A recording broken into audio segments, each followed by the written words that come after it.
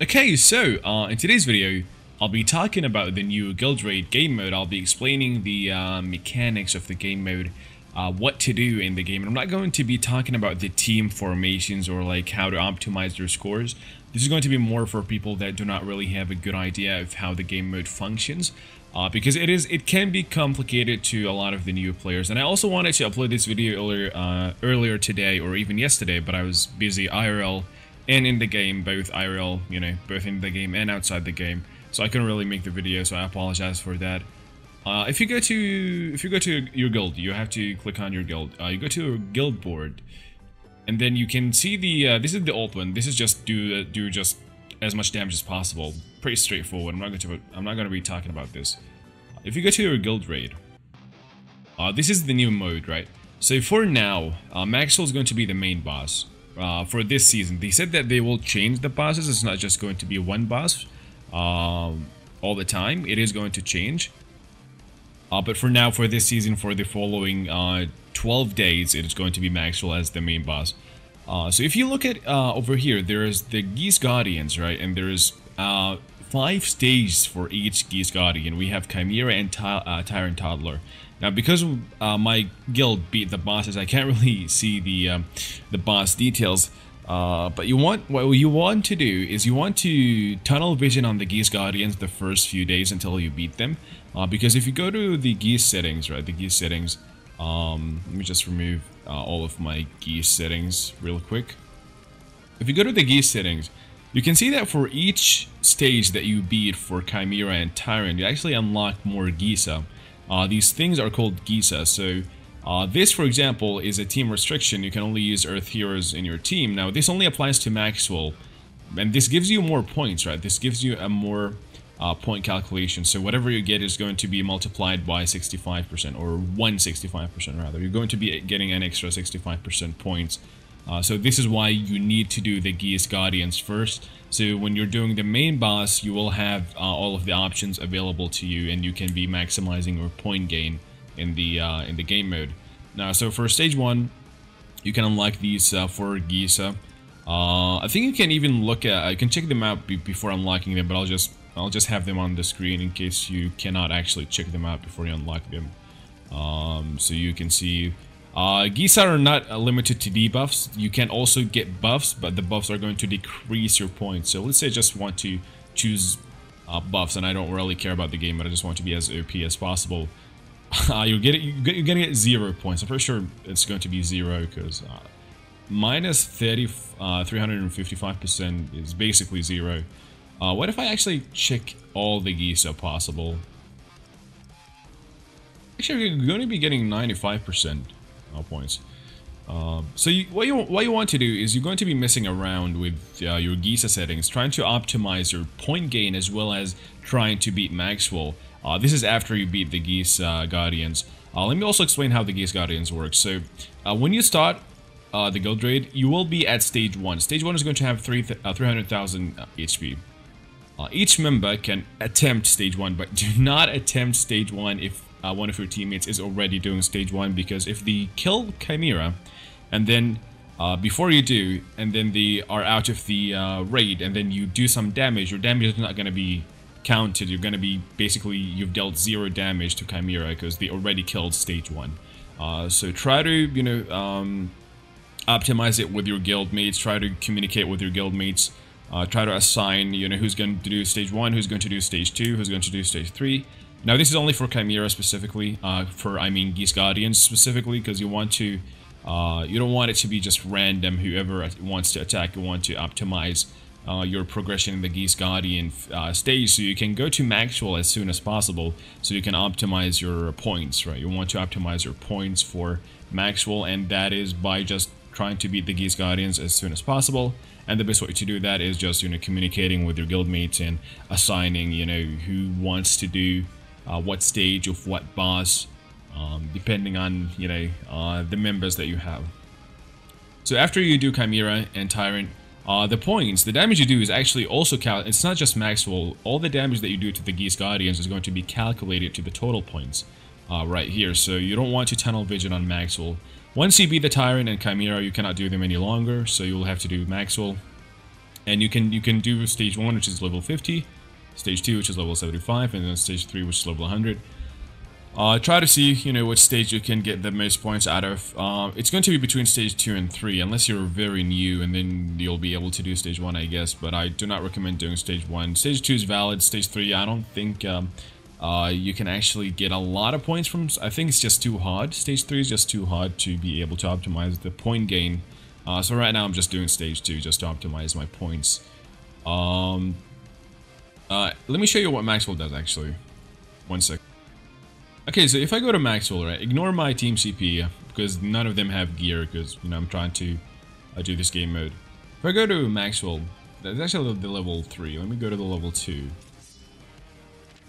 You can read what he does. So the first skill is going to be attacks an enemy. This attack prioritizes the leftmost enemy, grants the caster irremovable immunity for 1 turn if a non-defender enemy was attacked. So it's going to attack the leftmost enemy, which is this one, this slot right here. It's going to always attack it, and if it's not a defender, he's going to be getting an irremovable immunity buff. So what you want to do is just, you know, for example, just put Veronica right here, just an example, and then he's not going to be getting the buff. Grants the caster irremovable increased critical chance for 2 turns, so he's going to always have 60% chance to crit. That's why he will be critting you most of the time. Skill 3, attacks all enemies, grants it increased attack and speed and defense for 3 turns. You know, it's just a buff. But it also attacks all enemies. By the way, he'll always start with this skill. Always. He will start with this skill, then he'll do the AoE, then he'll do the skill 1. Activates an additional attack on all enemies upon scoring a critical hit. Attacking after attacking increases the caster priority by 20%. So he will always gain 20% priority after attacking, and if he scores a critical hit, he will do a follow-up AoE. So he will be doing a lot of AoE damage. Is the TLDR here. And then this is very important. This is very, very important. Increases damage taken from mage enemies. Takes greater damage from earth element enemy mages. So Dolly, Alice are going to be doing the most damage because it takes greater damage from earth element enemy mages. But he just takes more damage from mages in general. But earth mages are going to specifically be doing more damage. Reduces critical hit chance and effectiveness on of enemy strikers. So he's going to be reducing your Noah's crit rate by 50%. And any striker is going to be reduced by 50%. Increases damage taken while inflicted with bleeding. So just takes more damage when inflicted with bleeding. Takes weakness gauge damage only when inflicted with poison. You're not going to be trying to break Maxwell. He only has 110,000 health. You're not going to be trying to break his weakness gauge, so that's basically pointless. But if you want to do a bleed strat, you can try that out because he takes more damage when he's bleeding.